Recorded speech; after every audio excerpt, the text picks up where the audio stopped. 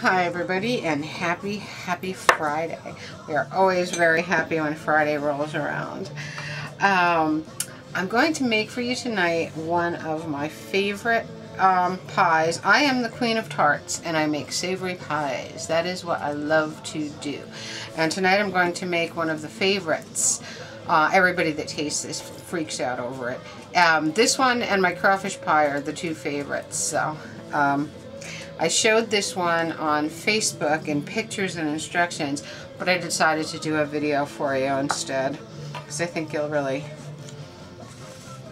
get more of the hang of it maybe. Okay. Preheat your oven to 400 degrees, okay? And you're going to take a frozen pie crust, okay? Let it thaw for 10 minutes to room temperature, okay? Then you're going to prick it all over with a fork, the bottom and the sides, okay? Because you want to let the steam escape, you don't want it to bubble up. So we're going to prick it all over, sides and bottom, okay?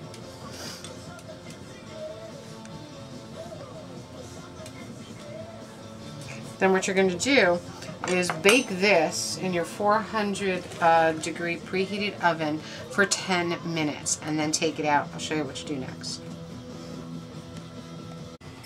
Okay, while your crust is heating in the 400 degree oven for the 10 minutes, cook up some bacon really well and drain it on paper towels and then crumble it. Crumble it all up nice.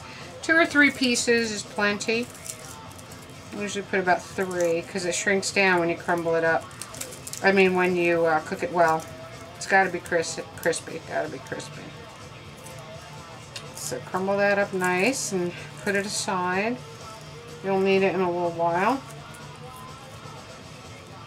Very nice. Smells so good. Bacon, not something that I eat very often, but it is such a good thing and it's really good in this recipe. This is Tinkie's wicked little jalapeno pie, okay? It's a little labor intensive, but not terrible, and I'm sure you can all do it. So crumble that up and have that ready to go for later, okay? Also, while our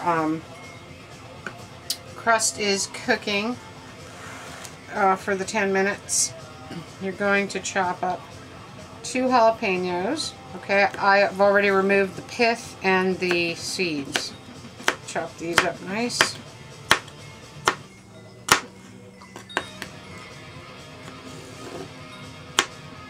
Tomorrow, which is April 20th, is Record Store Day. So I hope you guys all support your local record stores tomorrow. Very fun day.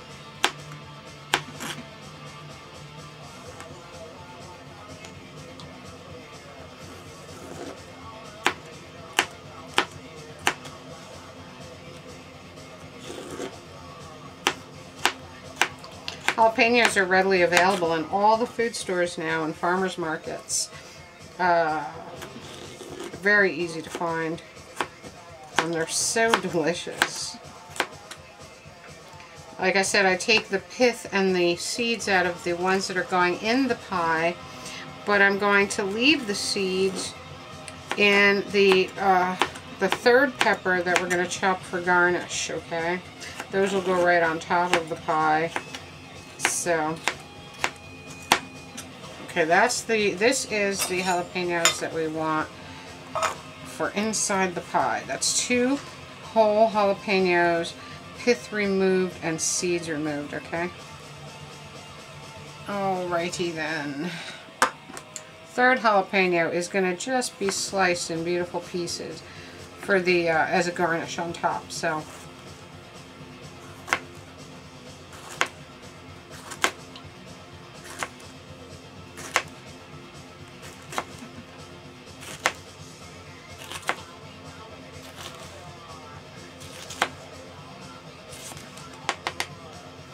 okay. Now what? I like to put a lucky 13, so I'll cut 13 slices from that jalapeno and have that ready for for our garnish on top. I have the industrial timer on, and I will, as soon as the pie is finished, I will take that out and show you what to do next. Okay guys, when you take your crust out of the oven for that 10 minutes, you're going to reduce the heat of the oven to 350, okay? Now while the crust is hot, which it is very, very hot right now, you're going to take, was it half a cup of cream cheese and put it in the hot crust and spread it around as best you can as it melts. It's better if it's a little bit room temperature, the cream cheese. So you're going to spread this all around the bottom, okay?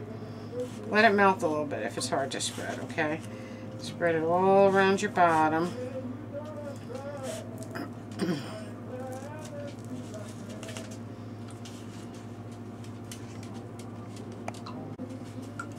Okay guys, so spread your cream cheese as best you can, and then sprinkle with the chopped jalapenos all over the cream cheese, okay? This is a delicious pie. I mean, you have to really love jalapenos, obviously, but it's really good. Fill that up nice with the jalapenos. Okay. Perfect. Okay. That is ready to roll. Now I'm going to show you what to do next. We have to go up to the stove, okay? Okay guys, into a small saucepan, you want to put half a cup of half and half.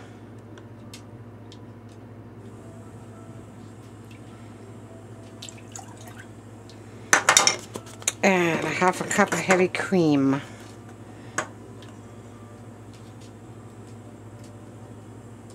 Okay. And what you're going to do with this is bring it to just until a little bit of bubbles form around the edge. You do not want to boil this, okay? Just a little bit until, just till you see bubbles all around the edge, okay? So you're going to want to watch this really carefully because you do not want this to boil.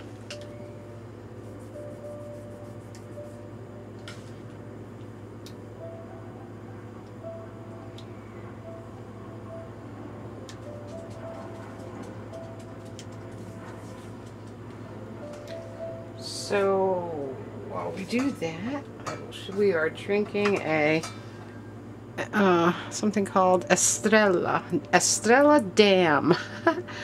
And this is a brew from Barcelona, and it's very delicious. It's a little bit hot tonight, so this brew is light, and it's tasting very nice. Should go very beautifully with the Tinkie's wicked little jalapeno pie.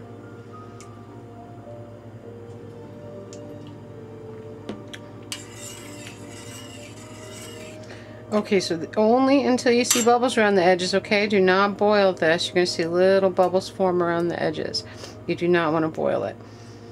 You can stir it around a little bit. You don't want skin either, so. Okay, and then I'll show you what to do next.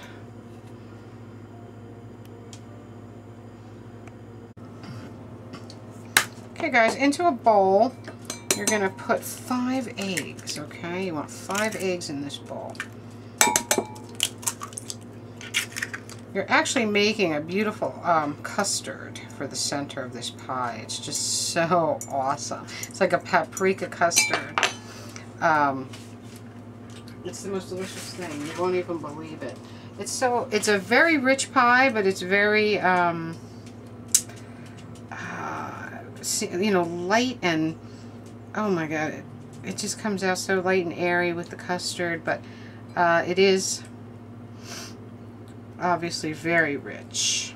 It's got a little bit of shell in there. I just want to make sure I get it all out. Okay. Alright. 5 eggs, okay?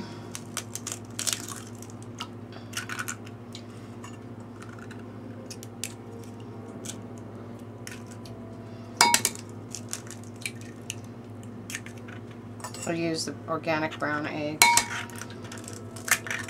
Okay, there's your 5 eggs. Can your shells. Okay.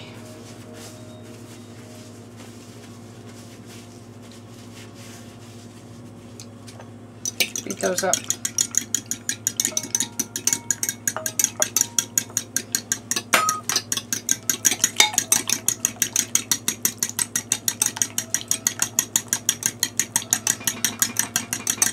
Okay, now what you want to do is grab your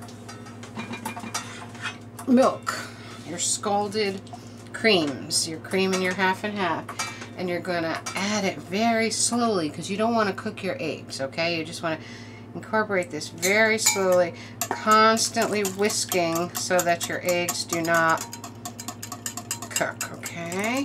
So you're going to add a little bit at a time.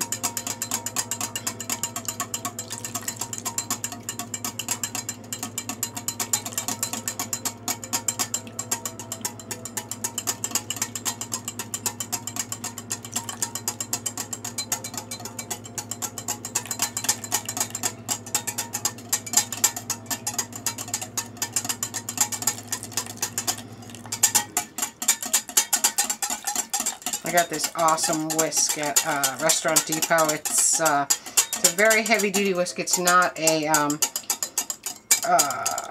it's a stiff whisk. It's not a how do you call it? You know, like the lighter whisks that beat air into everything, or into like if you want to make a meringue or something. This is a perfect whisk for this.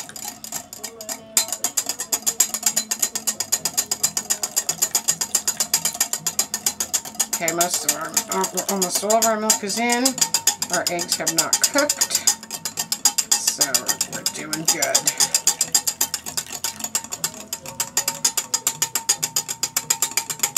Beautiful. Okay. Now, to this, we're going to add our crumbled bacon. All that beautiful crumbled bacon.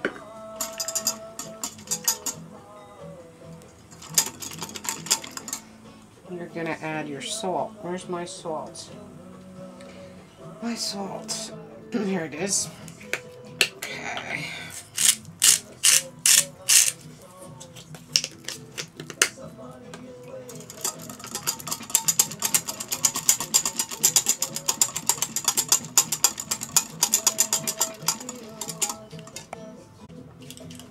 Okay, you're going to add 1 teaspoon of paprika.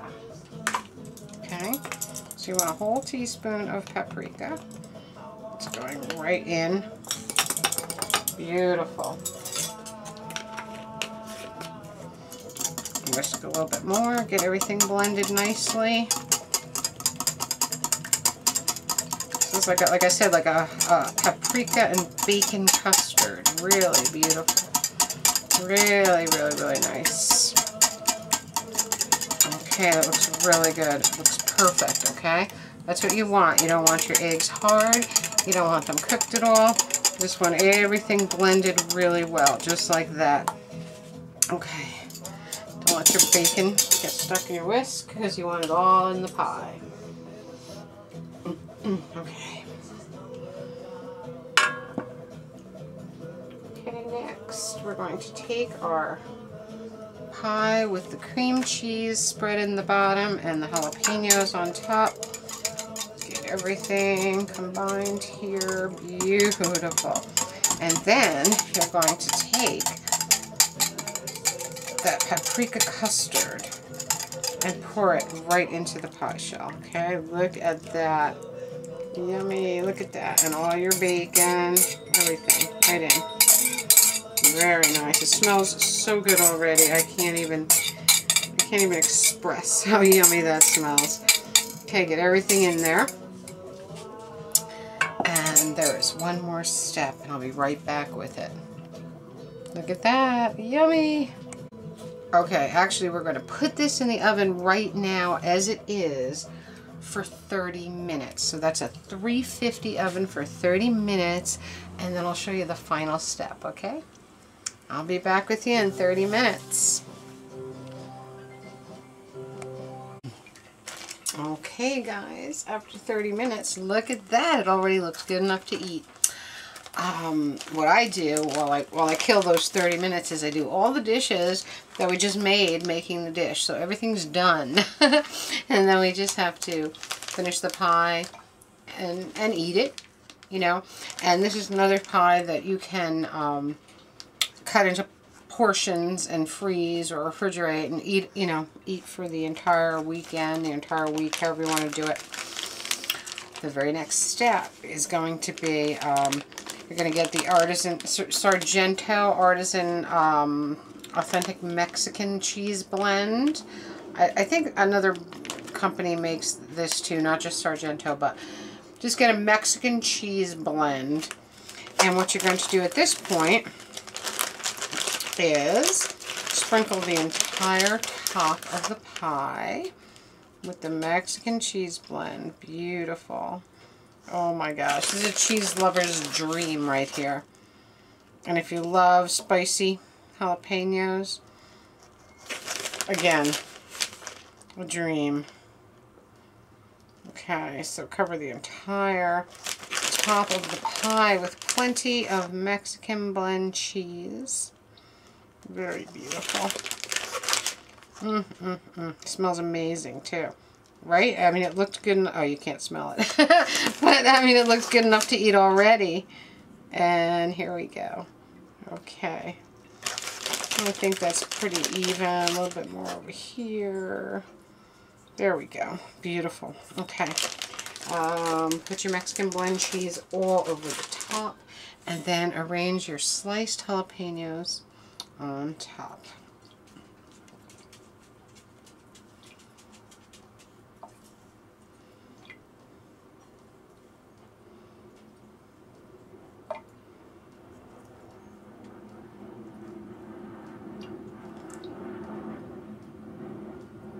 I always like to put lucky number 13 on my pie, so I make sure that I can fit 13 perfect little jalapeno slices on top. Okay, and now what we're going to do is bake this a little bit more just to melt your cheese. This is going to be 12 to 15 minutes in your 350-degree oven, and then it will be done. And I'll show it to you when it's done. I'll be back in a little bit, guys. Love you.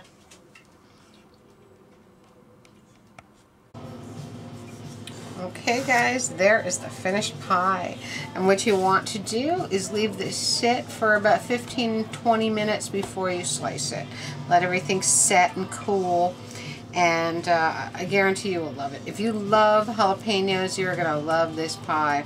The custard, the paprika custard in the center is just beautiful. So that is it, guys. I hope you're having a magical, mystical, musical Friday. Salute and tante belle cose.